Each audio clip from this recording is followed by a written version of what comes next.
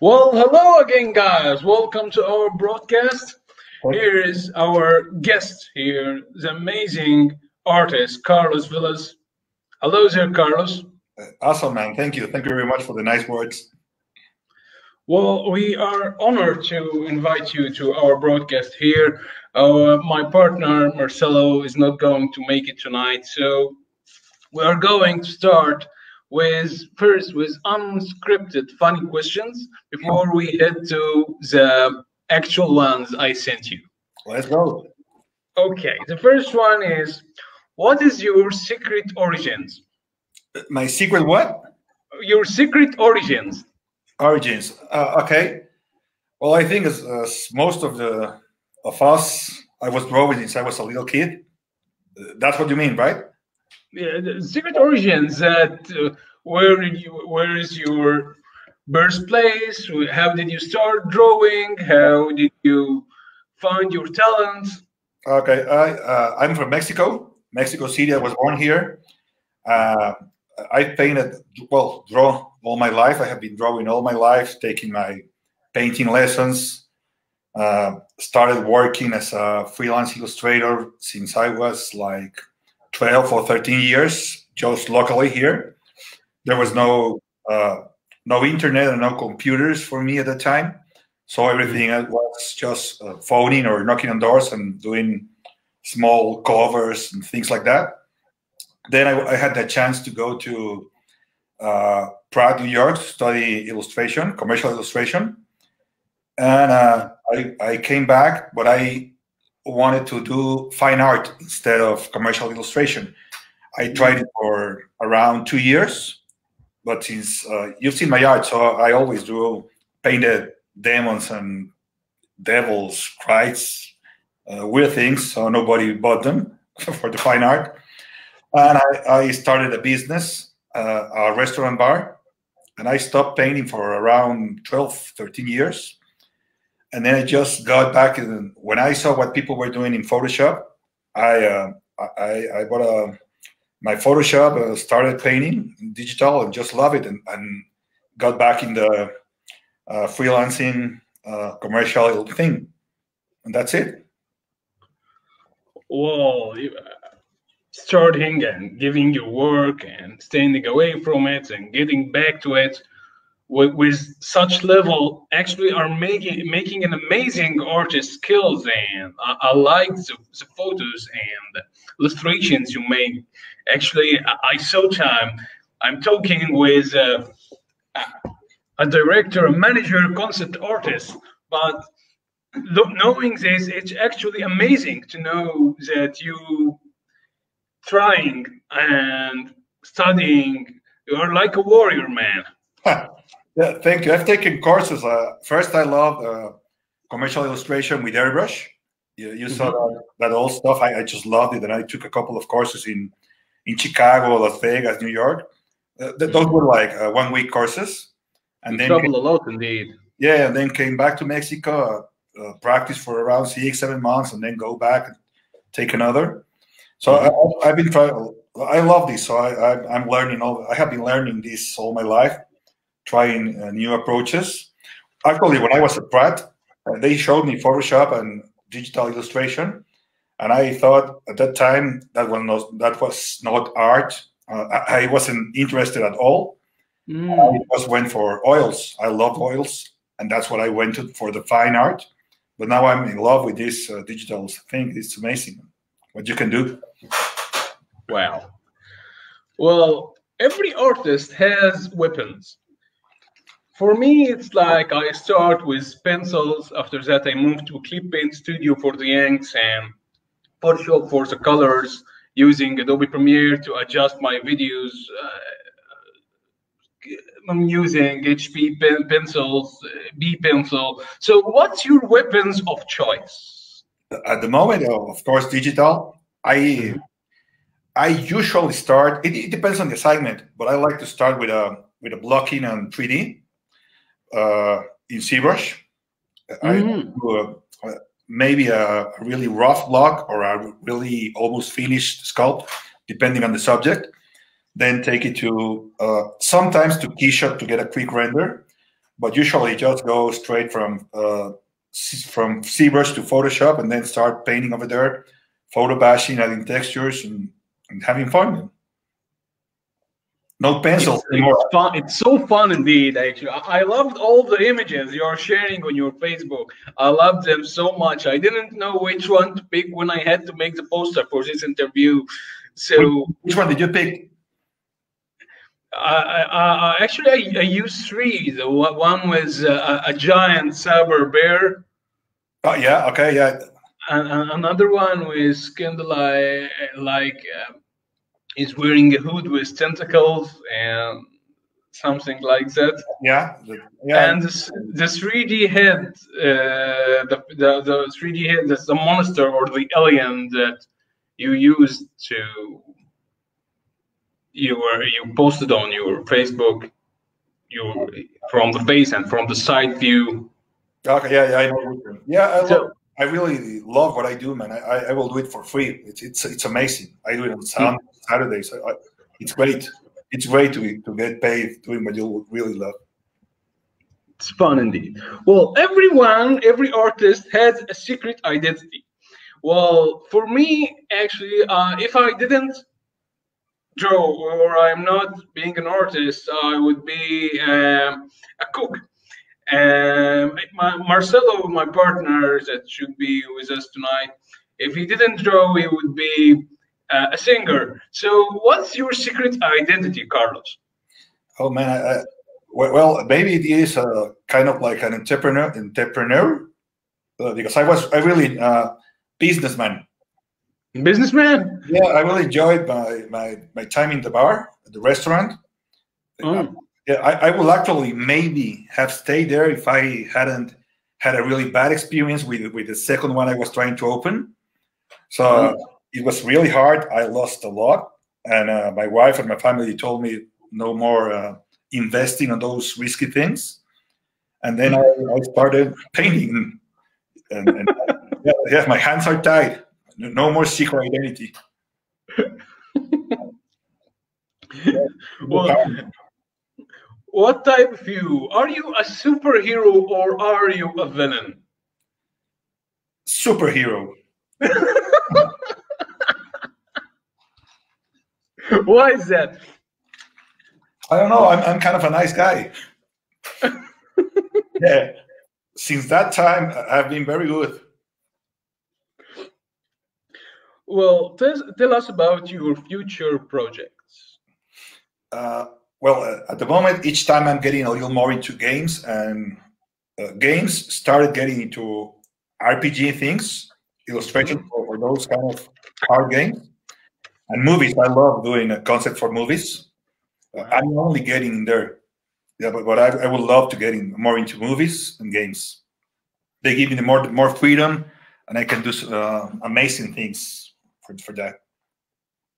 Well, I assure you this. Well, what are the challenges you face as an artist? Well, maybe here in Mexico, the things are a lot more expensive than in I'm going to say United States, because that's the cheapest place for me to buy things. But for example, the computers are 20% more. The Cintiq monitor is like 30% more, maybe. So things are a lot more expensive here in Mexico. I think that's it, because with the web, it's the same to be anywhere in the world, and you can connect with anyone. Yeah, I think that's same thing here. We are facing the same issue about expensive here in Egypt. So I think it's common in everywhere. If you're not living in the States or in China or in Japan, where the art stuff are being produced, is going to be so expensive for us. Yeah, man, I'm really lucky to be in Mexico and so close to the United States. Sometimes it's cheaper. If I want to buy like the Cintiq, it's the same. If I buy it here in Mexico, I can buy a plane ticket, go there, stay 2-3 days, have a small vacation, and buy it and come back. No, it would be more fun. Yeah. Well, when I looked at your artwork is having a strange vibe, it's like having the power of the 2D with the royal of the 3D and some realistic effects from the photos. So, what's the programs do you use to create your amazing art? Thank you for that. When I go 3D and 2D, 3D for me is almost exclusively ZBrush. Mm-hmm. I just started to learn a little about Blender because I'm loving the modifiers and the renders you can do there. But so far, it's exclusively ZBrush. I feel like it's really organic and really easy. Well, after many years, it's really easy to use. And then just take it to 2D. Well, as I told you, do a quick render to get I use it basically to get the light and the shadows right. Then I go to Photoshop and start adding the photo bashing, the pictures, the textures, then paint over, then a little more textures. Actually, I think everybody tells me I go overboard with the detail and textures, that I have to learn to give some rest areas, keep some rest areas in there. So I'm trying hard to do that. Well, so why did you choose this method between all methods of making art? The kinds that you are mixing all those mediums together to get those art pieces. Why did you choose it this way? I don't know. I think you should always use whatever you can, anything you can to get the final result. Since we are, well, even when I was trying to be a fine artist, I love to mix oil with acrylic, with pencils, with oil pastels, anything that doesn't work. Yeah. So, yeah, in this case, the only thing that's important is to do it, the final image to be as good as it can, and to do it as fast as you can also, because the more— Totally agree. Yeah, the more work you can, the more money you make. Our business is not only about quality, it's about being fast and producing the best quality there is. Yeah, exactly. So I totally agree with you. Yeah, because everything I do, maybe if I get something, maybe a little, if I do something for less of money that I usually do, I give it the same effort, because I know when I show that thing, it's going to bring me more work. So you have to put all your heart and 100% in each piece. Well, how do you think, while compositing your work together, attaching the 3D with the 2D, with photographs, how does the mind of Carlos Villas work when you do something like this? I don't know, man. I think it's been kind of evolving from all the courses and classes. All the things I use, I learn in YouTube, because that's amazing. Each time I see a new technique, I try to apply it to what it works for me, and it worked for me. I try to apply it to my art. But I don't know. It's just learning from better artists, trying to use it. Yeah, I love a lot of them. Well, we got a question here from our guests. If I'm a new artist and got some works, how can I apply to a company? How many art pieces should my portfolio have so I can apply to a company? There's no an answer for that. I have never worked for a company. I have been always a freelance artist, but I have seen people say that you need from 6 to maybe 10, no more people. I do have a lot more than that, and I'm trying to get rid of a lot of them. They say you should only showcase your best work, and you should only showcase what you want to do. See, I love to do organic. I love to do demons. I love to do creatures. So I'm not putting in my portfolio, I don't know, a room, I don't know how to, a scene that's I hate to do straight lines. That's what I love. More organic, more of not to use a ruler. That's what I hated when I was studying graphic design. rulers. So I hate straight lines in here. And I try to only showcase what I love to do and just go for it. I apply once in a while to companies, but I have learned that it's better to, in my case, to earning dollars. They pay me less for a fixed position than what I do at the moment for like freelance, and it's better to live earning dollars in Mexico, spending pesos, than go there and spending dollars. Well, so That's in many artists do believe that they should work hard and don't use any shortcut to make art. They shouldn't mix photos, 3D or 2D. Well, what you're saying is this. I've seen some amazing. I would love to get a little back or have a second style, more painted. I love to see brush strokes in a lot of artists that you can see they don't use 3D or they don't use any textures, photo bashing. But for me, I love to do that. That's the style I have fallen into. That's what people search me to do at the moment. And I like it. And what I told you, for me, I see it as a business. And I try to do the best possible work with all the tools I can. I don't care if I use anything that I can to do it faster and better. That's what I try to do. Well, we got a question from our guests here.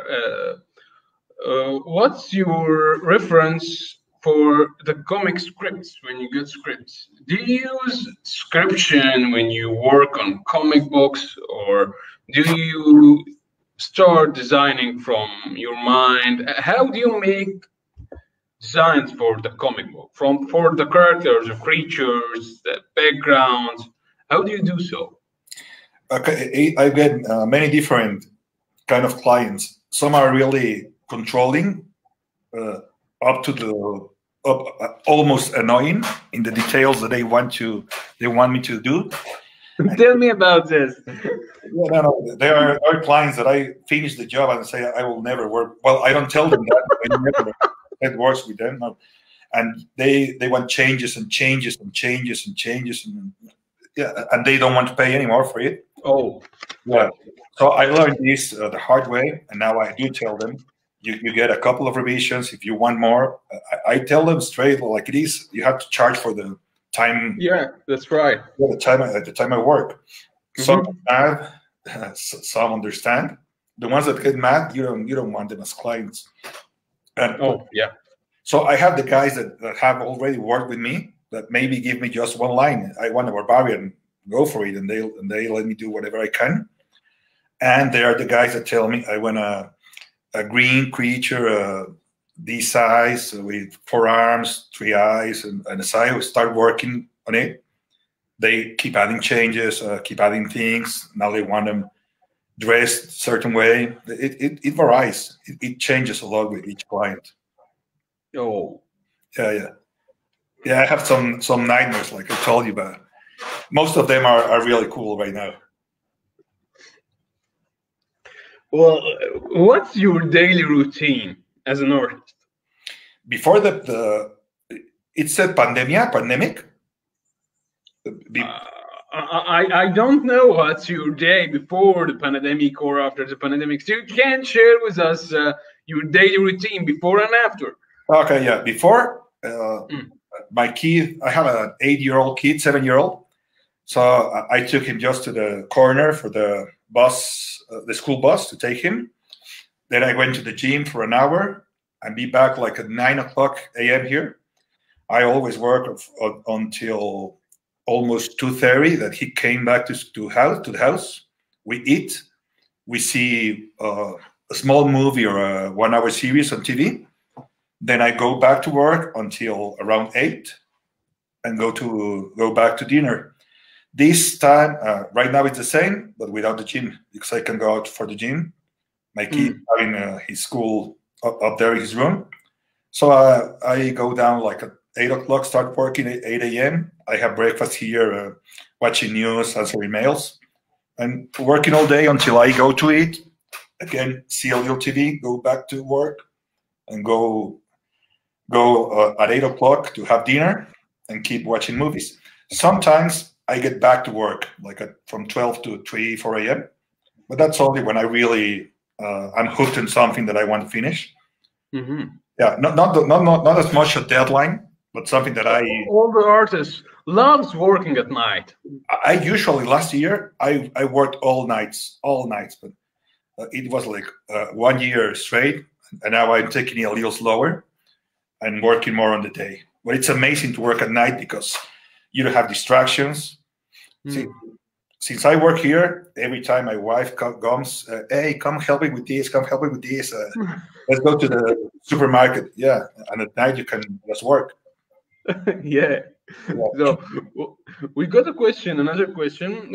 What kind of stories that appeals to you while you're working on? What kind of what? Sorry?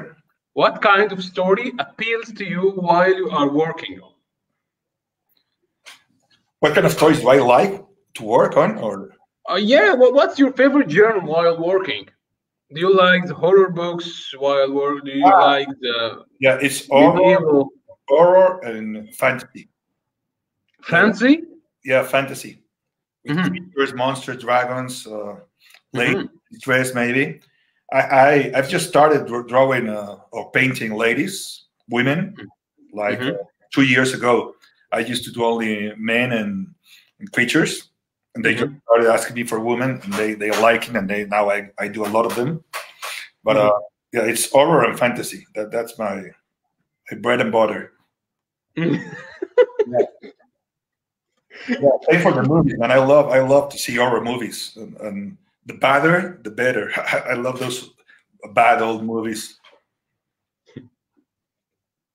Well, what's your favorite step while working, and why? My favorite what? Your favorite step while working. The best part of your work that you love. Again, it depends, but it's usually the beginning. When I start to get the idea, like the sketch, either in 2D or 3D, then I hate the middle part because it always looks awful. There's always a place in each painting or image or sculpt that it looks like shit. And then at the end, you bring it all together, and it's, again, a great feeling. But it's the start and the end. The middle part is the awful one for me.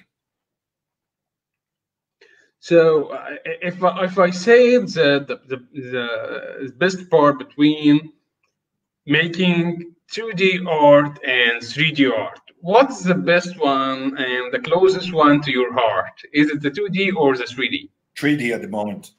Yeah, it was always 2D, but at the moment it's 3D. I just love the sculpt in ZBrush. I love it. Yeah, I bought my the iPad Pro to try to paint in there. I even tried the new Photoshop in it, but I don't get the same feeling. And I was trying to sculpt in there. There's an application called Forger and another one, but I'm waiting for the ZBrush thing so I can sculpt in there and go everywhere sculpting. I love it. I love the feeling of ZBrush.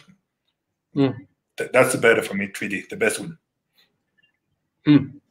Well, we got a question here. Well, has any client ever wanted you to change your own style?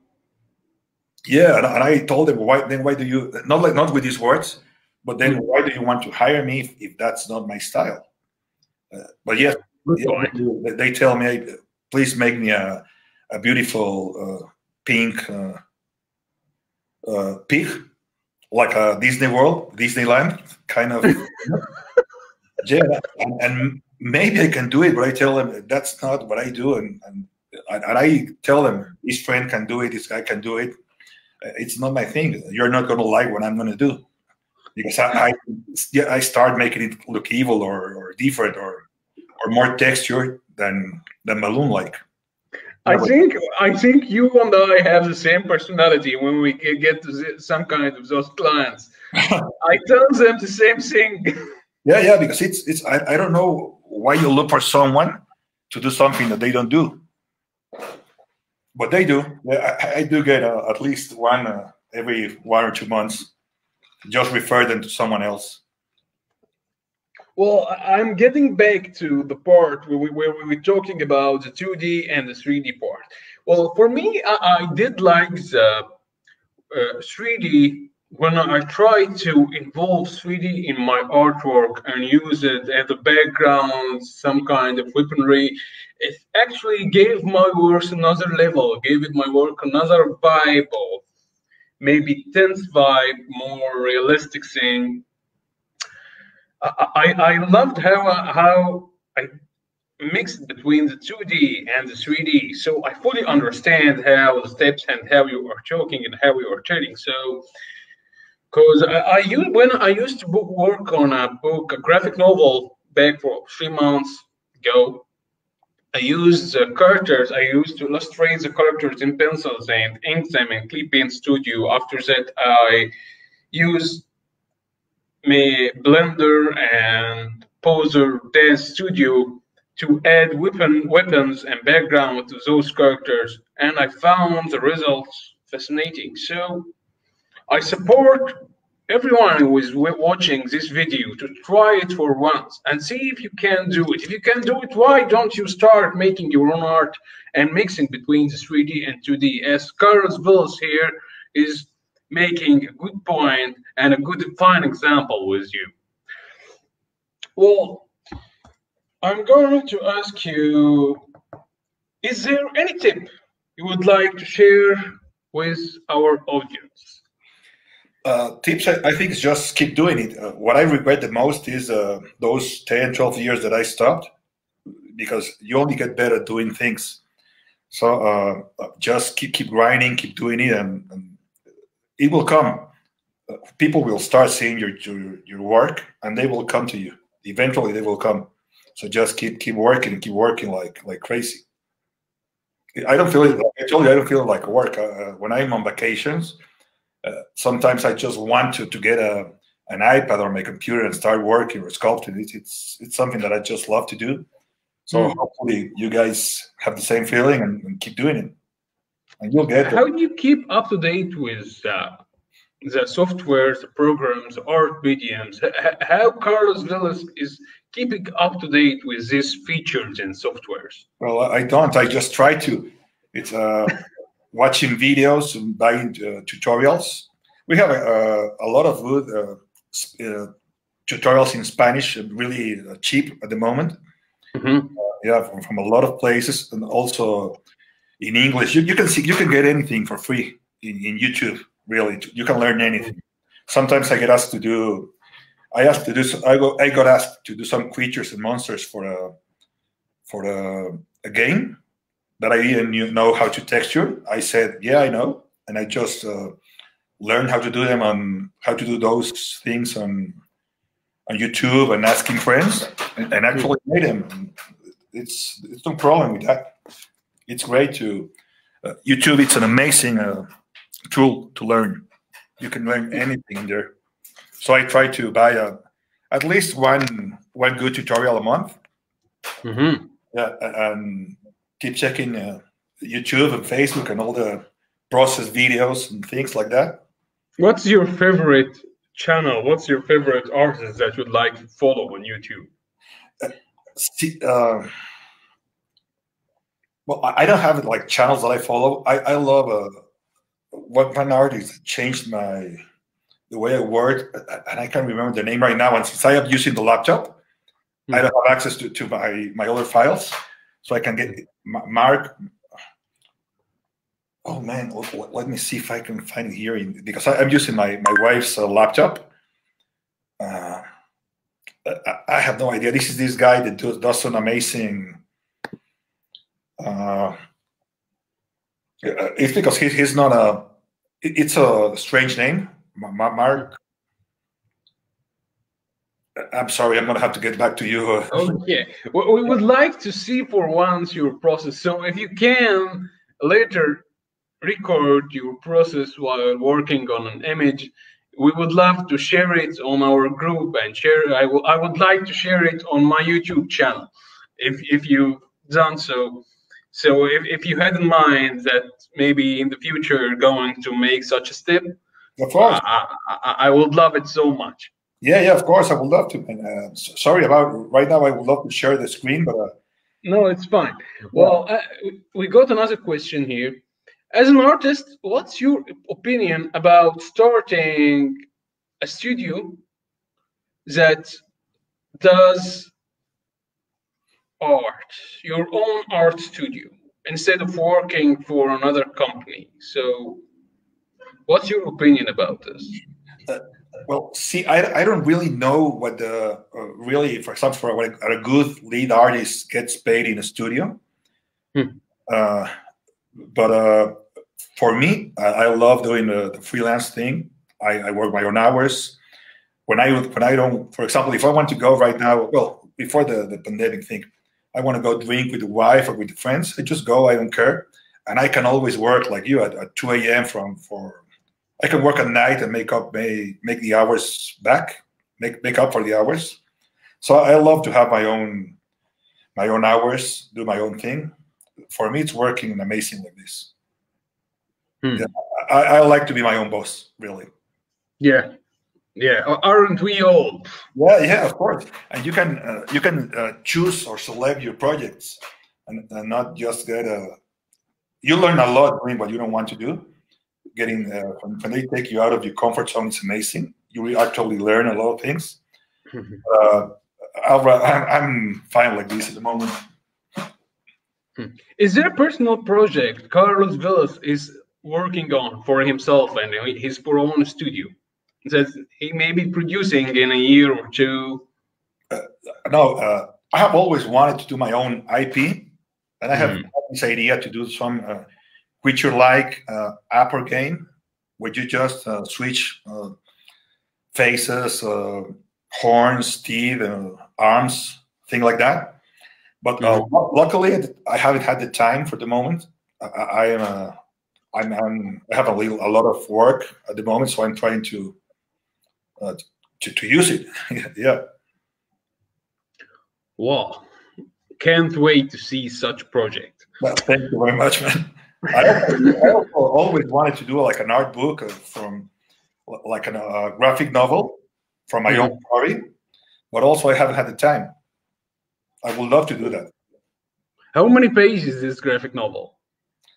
I guess you can make them as big as you can. I would love to do something like for Heavy Metal Magazine. You know it? Yeah, I know it. Okay, yeah, I've done a couple of things for them, but just covers and colors, not my own story or my own thing. So I would love to do like when I did a comic, it was, I think it's 22 or 24 pages. Maybe a graphic novel, it's like 4 of them, like 100 pages, something like that.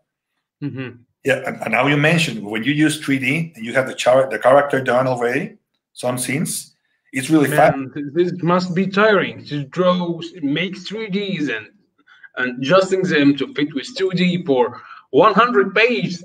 It's a deadly work, man. Yeah, and you don't get paid until you finish. So I'd rather stay at the moment, one by one, and freelancing. Yeah. Well, I do indeed enjoy our interview here, Carlos. I would love to be talking to you again. I think our audience here likes this interview too, with all the questions and asking too many about how do you pick and how do you start working. Well, we enjoyed our time. So if you'd like to add anything, feel free to do so. Yeah, thank you very much, man. I also have a class. I'm sorry about the computer thing. But it's okay, man. And I will record something so you can see, the audience can see how I start with a 3D thing, how I bring it to 2D and quickly give it shape. It's okay. Yeah. It's okay. When I saw someone do that, I wanted to do it. Yeah, it's really cool to see it done. And thank you very much for the chance. Well, thanks to you again, Carlos. We would like to be talking to you again in another interview. Many thanks again, guys, for watching, and Goodbye. Goodbye, guys. Thank you. Bye, Andrew. Thank you.